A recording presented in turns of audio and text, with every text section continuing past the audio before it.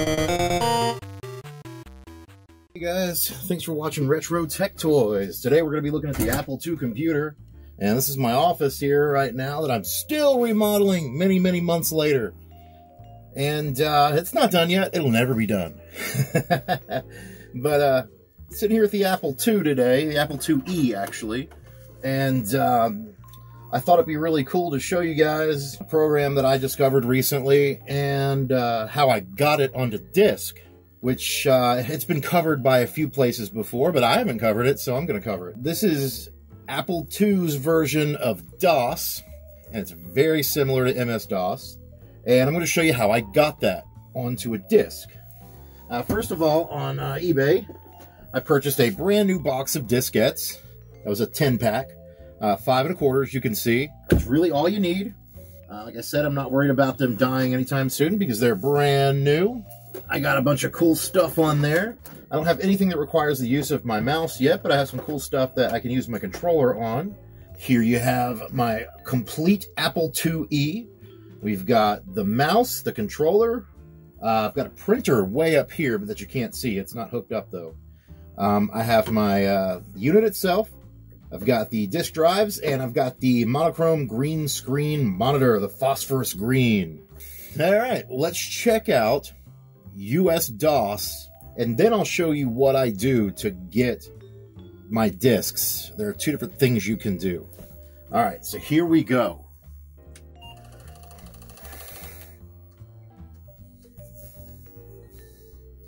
And US-DOS is kind of cool. It's, like I said, it's very similar. Here you go. You see it's going to ask you to enter a date, but we like 1991, don't we? Maybe, let's see if we can go Y2K compatible here. Let's see, are we? What is today? Is it like April 3rd?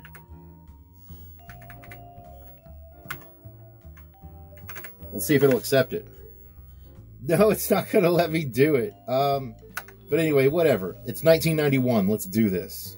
So we're at the A drive, and you've got similar commands to DOS. You know, dir for directory. You can check out a README. You've got a couple of games on here. You can go into basic and do some basic stuff.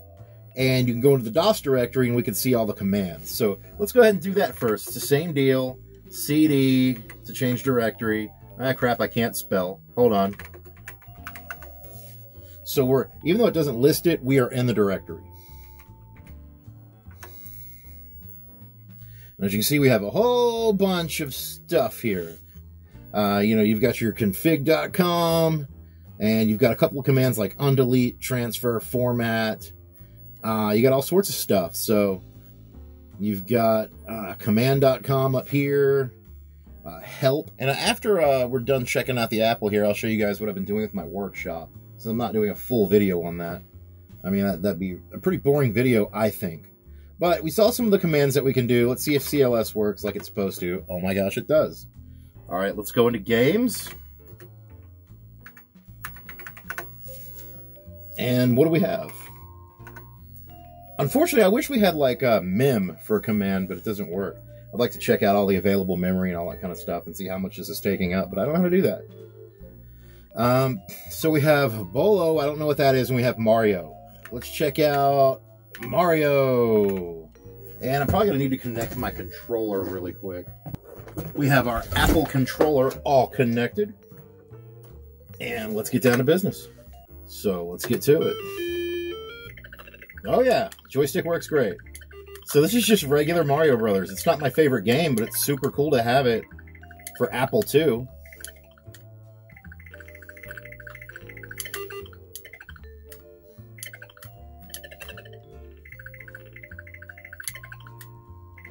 Yeah, man. Hey, I somehow turned this into a gaming video anyway. What do you think about that? Ooh, oh man, I suck. Alright, so that's DOS in a nutshell for the Apple IIe, and for the Apple II, of course. So let me show you what I did. I have one disc left. Let's go ahead and turn this off. We're going to take the disc out, and we're going to put it up into my utilities. Before we do that, though, I can't use it yet because I don't think my Apple II meets the requirements, but check this out. I've got Apple II Desktop, which is like an early sort of GUI environment. It loads up, but the mouse doesn't function. And I don't think it's a problem with my mouse. I think it's a problem with the computer not quite meeting the requirements, because I can't even use keyboard commands. I don't know if you're supposed to be able to. But I just thought that was cool.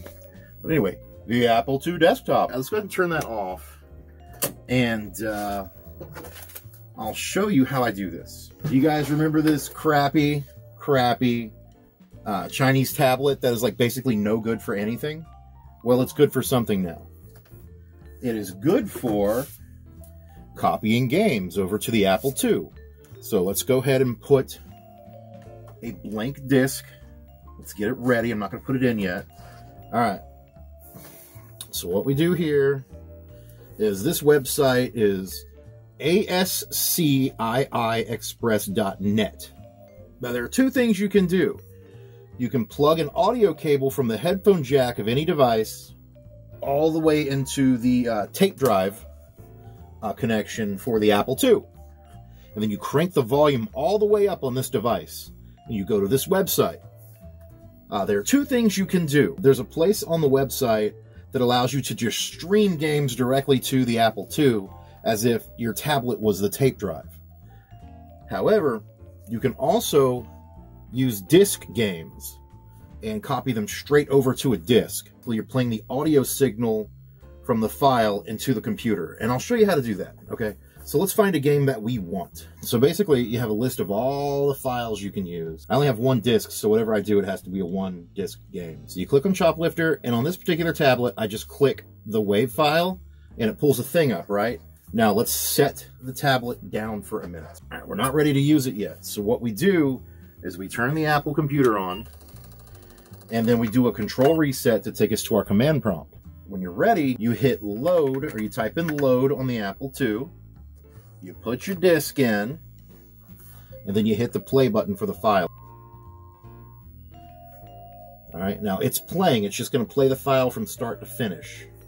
And we're going to set this to the side so you can kind of see what the Apple is doing. It's making noises, so you see it's loading. It's going to take 9 seconds to load this thing. And what's going to happen is it's going to load it,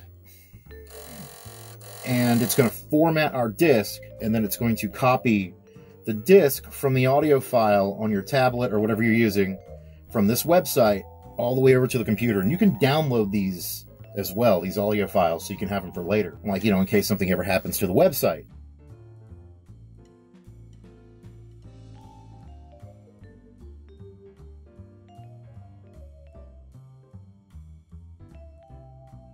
All right, so it's done. Your tablet's done. You don't need it anymore. It's over. It's on your disk. So when we hit return to boot, it's now loading it from the disk. Congratulations, you have a game on disk. We're not using the tablet anymore. Well, there you go. Check that out. I don't know anything about these games. Let's play Crystal Castle.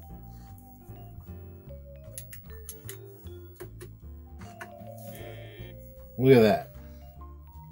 1985, the West Coast Pirates Exchange. Unlocked by Sapphire. Anyway, it's Crystal Caverns. I'm sorry, I keep... Well, Crystal Caverns, and then it says Crystal Castles. Whatever.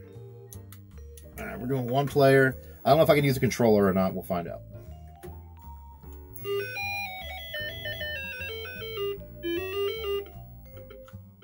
Oh yeah, I can use a controller. Very nice.